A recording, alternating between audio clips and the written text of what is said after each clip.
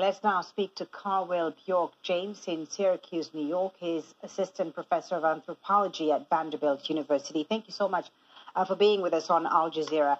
A lot of the focus in recent weeks has been on Brazil and the right-wing government there allowing these fires to begin by letting people clear land. But in Bolivia, as we just saw, you have a left-wing government which has let the same thing happen. Yeah, and it's understandable that the focus has been on Brazil, which is the larger of the forests.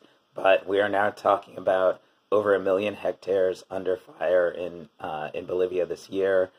It has been true since about 2008 that the Santa Cruz department, which is the center of the fires, has been, one of the largest single geographic hotspot for deforestation in the Amazon basin, and that's because that is being converted into large agribusiness, either for soy or cattle, typically destined for export. Does Bolivia have the resources to handle this crisis? I mean, I think everyone from the president on down recognizes that the Bolivian government doesn't have the adequate resources to control fires when they reach this level, and they will need international assistance as well as volunteer efforts in order to combat it. And this is one of the reasons why there's been a lot of mobilization in Bolivia demanding the government step up its efforts, which, it must be said, the government has moved to be much more proactive this week than it was last week, kind of at the peak of the fire crisis.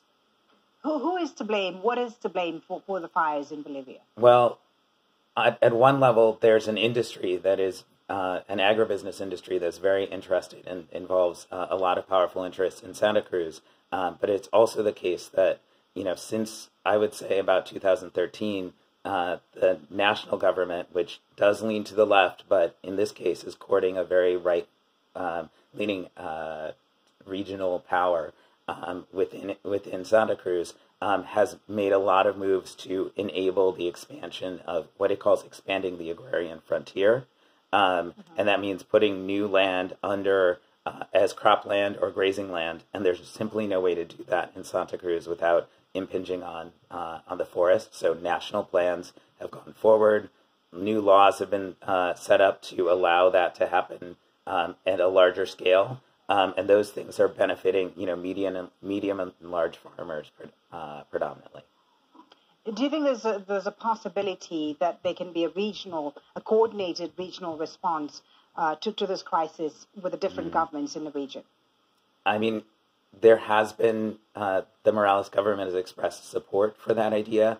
I'm not clear if we're hearing that from the Bolsonaro side. But there's one thing to address the fires, and the other is to, as a sort of man-made natural disaster, and the other is to rethink some of the economic policies that are driving deforestation. And I think that the larger challenge is the latter. All right. Thank you so much for speaking to us about this. Carwil Bjork-James from Vanderbilt University joining us there via Skype. Thank you for your time. Thank you for having me.